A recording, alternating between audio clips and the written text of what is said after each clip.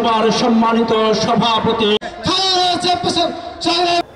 ঢাকা সিটিতে city corporation নির্বাচন হচ্ছে। এই নির্বাচনে আমরা দেখেছি সেখানে ওয়ার্কার্স পার্টি এবং 14 দল সমর্থিত প্রার্থী যারা নৌকা নিয়ে নির্বাচন করছেন তাদের পক্ষে প্রচারণার গণজল উঠেছে এবং আমি বিশ্বাস করি তারা নির্বাচনে বিজয়ী হবে। কিন্তু একটি কথা বলা প্রয়োজন, আমি যে কথা এখানে বলে অনেকের কাছে বিরূপ পাত্র হয়েছি সেটি হলো ওই জোয়ার যেটি হচ্ছে প্রচারণায় আমরা ভোটের বাক্সে সেই প্রচারণা তার প্রতিফলন দেখতে পারবো কিনা। কারণ আমরা দেখেছি ওই রংপুরে মাত্র 22% ভোট পড়েছে। আমি আহ্বান জানাবো দেশের মানুষের কাছে আজকে ভোটের কেন্দ্রে গিয়ে আমাদের ভোট দিতে হবে নিজেদের ভোটাধিকার রক্ষা করার জন্য। আমি নির্বাচন কমিশনকে বলি আজিজ কমিশনের মতো হবেন না, অনুগ্রহ করে নির্বাচন কমিশনকে দায়িত্ব দিয়ে জনগণের ভোটাধিকার রক্ষা করতে হবে। এটা আমাদের দায়িত্ব এবং কর্তব্য। এই সত্য বলার জন্য যদি অন্যায় করে থাকি আমি সে অন্যায় স্বীকার করি, কিন্তু আমি মনে করি এটা অন্যায় নয়।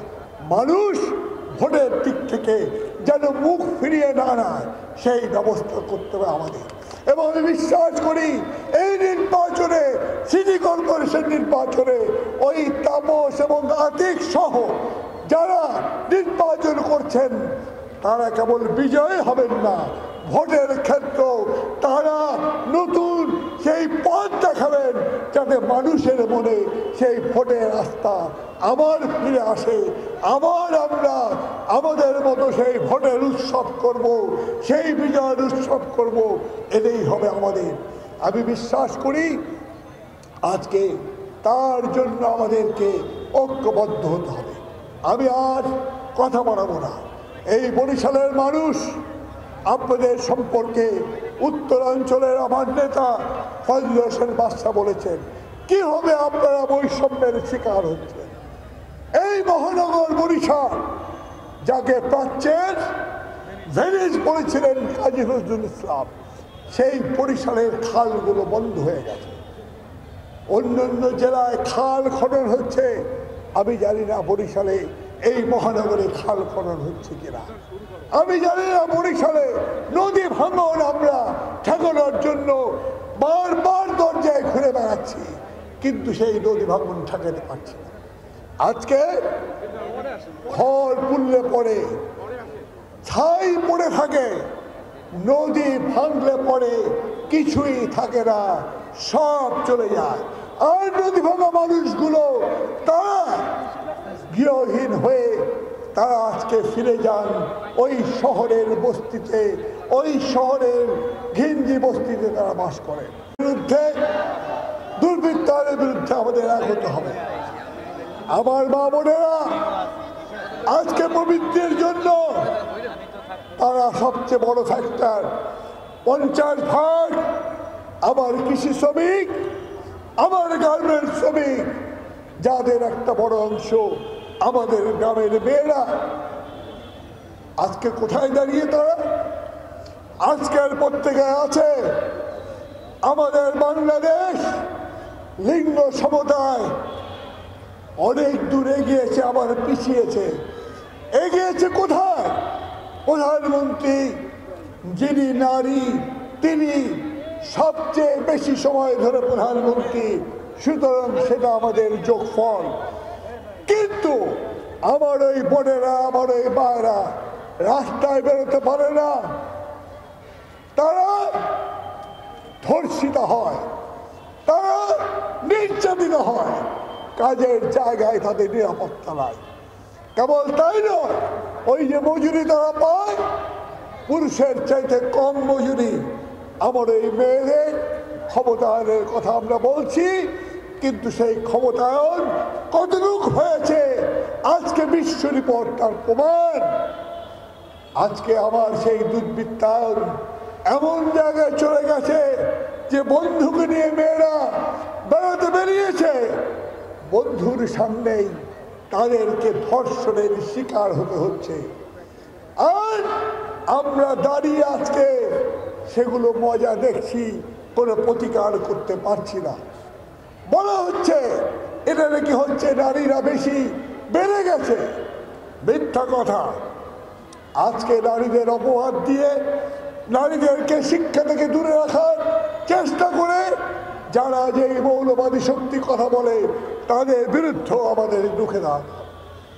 আজকে আমার গ্রামের ক্ষেত মজুর, আমার গ্রামের কৃষক, তারা পরিশ্রম করে ফসল ফলায়, আর সেই ফসল ফলিয়েই এই বাংলাদেশ খাদ্যে স্বয়ংসম্পূর্ণ হয়েছে।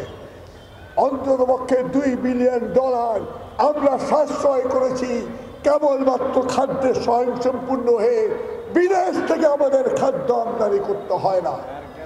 কিন্তু আফসোস, আমার সেই কৃষককে আপনারা বলেন সার দিয়েছেন কম দামে, তেল দিয়েছেন কম দামে, বাংলাদেশ ব্যাংকের ঋণ দিয়েছেন, সবই সত্য।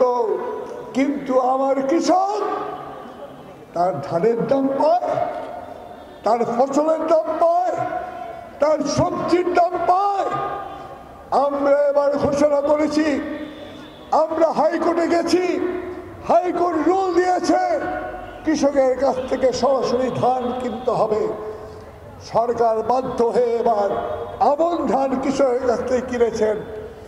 কিন্তু যে লটারির ব্যবস্থা করলেন, সেই লটারিতে আমার কৃষকের নাম ওঠে না, নাম ওঠে চেয়ারম্যান সাহেবের, নাম ওঠে বড় লোকের, যার 1 কোনা ধানে জমি নাই, তার নাম ওঠে। আমরা বলতে চাই, যদি কৃষক তার ফসলের দাম না পায়, আমরা ওয়ার্কার্স পার্টি জাতীয় কৃষক সমিতির সাথে দাঁড়িয়ে, ক্ষেত মজুরিদের পাশে দাঁড়িয়ে আমরা ঘোষণা করছি, যদি বড় ধানের সময় কৃষকের ধানের দাম না পায়, তাকে তার ক্ষেতের আগুন দিয়ে ধান পুড়িয়ে দিতে হয়। আমরা ঘোষণা করছি, ওই মৌলানা ভাসিনী যেমন একদিন হাট হরতালের আহ্বান দিয়েছিলেন 69-এর গণঅভ্যুত্থানের সময়, তেমনি আমরা ঘোষণা করেছি, যদি বড় ধানের সময় কৃষক তার ধানের দাম না পায়, তার ফসলের দাম না পায়, তার সবজির দাম না পায়, কৃষক ধর্মঘট করবে, কৃষক ধর্মঘট করবে, কৃষক ধর্মঘট করবে। আর আপনার শহরের লোকেরা যদি কৃষক ধর্মঘট করে, তাহলে আমার শহরের লোকরা, আমার উপরতলার লোকরা বিদেশ থেকে আমদানি করতে পারবেন, কিন্তু ঘরে খেতে পারবেন না। আমার ক্ষেত মজুর, তাদের অভিযোগ করা হয় তাদের মজুরি বেড়ে গেছে। হ্যাঁ, মজুরি বেড়েছে। কত বেড়েছে? 700 টাকা, 500 টাকা। সেই মজুরি কতদিন চলে? সেই মজুরি চলে 3 মাস, সেই মজুরি চলে 6 মাস, এর বেশি না। আমরা বলি মজুরি নিশ্চিত করো তুমি, আর একই সঙ্গে বলি ওই কৃষক ক্ষেত মজুর যখন বয়স হয়ে যাবে, আমার ক্ষেত মজুর ইউনিয়নের সাধারণ সম্পাদক ঘোষণা করেছেন, এবং আমি বলতে চাই, ওই কৃষকের জন্য, শ্রমজীবী মানুষের জন্য, ওই ক্ষেত মজুরের জন্য যেমন আপনার অফিসার, যেমন আপনার কর্মকর্তারা পেনশন পান, তেমনি তাদের পেনশন দিতে হবে। এটা আজকে আমাদের ঘোষণা। আমার ক্ষেত মজুর ভাই মজুর, আমার শ্রমিক পাটকলের শ্রমিক ঐক্যবদ্ধ হয়ে লড়াই করে জীবন দিয়ে তাদের মজুরি কমিশন বাস্তবায়ন করার বাধ্য করেছে সবাইকে। আমি বরিশালের শ্রমিকদের বলি, জাতীয় শ্রমিক ফেডারেশনের পতাকা তুলে সমবেত হোক। কেবল লাল পতাকা দেখে ভুলবেন না, লাল পতাকা একমাত্র বামপন্থীদের পতাকা। ওই ডানপন্থার লাল পতাকায় যাবেন না, সমবেত হন, দাবি আদায় করুন। যেমন একদিন আমরা ওই ঘাট শ্রমিকের দাবি আদায় করেছি, ওই ঘাট শ্রমিক আনিস সেখানে শুয়ে আছে বরিশাল স্টিমার ঘাটে, যেমন আমরা ওই বস্তির মানুষের দাবি আদায় করেছি, তেমনি ওয়ার্কার্স পার্টি আমরা দাবি আদায়। সমাবেশ থেকে যারা আজকে বরিশালের নেতৃত্ব দিচ্ছেন, ক্ষমতাসীন দলের পক্ষ থেকে দায়িত্ব দিয়েছেন, আমার বরিশালের নদী ভাঙন রোধে আজকে ব্যবস্থা নিন, কারণ ওই নদী ভাঙন আমাদেরকে আরো দরিদ্র করে। দারিদ্র সীমার নিচে আমরা এসছি, আমাদের দারিদ্র সীমা নেমে এসছে 21 ভাগে, তার নিচে সেই গড় হার আমরা পৌঁছেছি। এর জন্য সরকার নিশ্চয়ই ধন্যবাদ পাবে। কিন্তু আজ এখন পর্যন্ত আমার 16 কোটি মানুষের মধ্যে 5 কোটি মানুষ, অর্থাৎ একজন আমার প্রতি 5 জনে আজকে একজন দরিদ্র এবং হতদরিদ্র হয়ে রয়েছে। এই যে কথা আমরা বলছি, এই গরিব মানুষদের পার্টিকে, এই গরিব মানুষের পার্টি ওয়ার্কার্স পার্টি। আজকে এখানে যারা এসছেন তাদের চেহারা দেখুন, হয়তো আপনারা হাসবেন, হয়তো আপনারা অবজ্ঞা করবেন, কিন্তু জানবেন এই গরিব মানুষ সেদিন কারফিউ ভেঙেছিল 18 ফেব্রুয়ারি 69-এর গণঅভ্যুত্থানে বুকে গুলি নিয়েছিল। এই গরিব মানুষ মুক্তিযুদ্ধের সময় তারা সেনাবাহিনীর সামনে দাঁড়িয়েছে। এই গরিব মানুষ তারা বাংলাদেশের পরবর্তীকালে ওই শ্রমিকরা উৎপাদন শুরু করেছিল। এই গরিব মানুষ, আমার বোনেরা ধর্ষিত হয়েছিল, বীরঙ্গনা নামে পরিচিত হয়েছিল। সেই গরিব মানুষকে অবজ্ঞা করবেন না। আজকে আপনারা বড়লোক হয়েছেন, বড়লোক হন, আমরা আপত্তি করি না, কিন্তু দেশের টাকা লুট করে বড়লোক হওয়ার পরিণাম 22 পরিবারের ক্ষেত্রে আপনারা দেখেছেন। সেই 22 পরিবার দেশ থেকে নাই।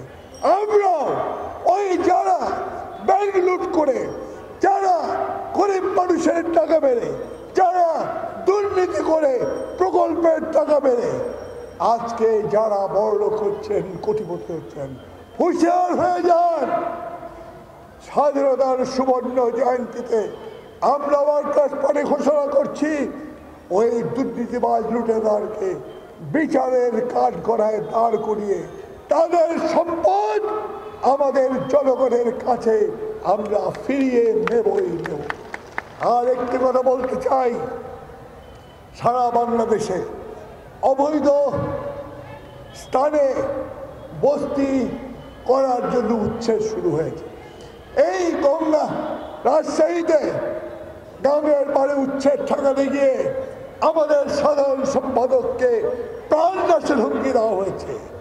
আমরা বলি আমাদের প্রাণনাশের হুমকি দিন, চাইনি বস্তিবাসীদের বিকল্প ব্যবস্থা না করে তাদের উচ্ছেদ আপনারা করবেন না। আমি আজকে আপনাদের কাছে সে কথা বলে যেতে চাই।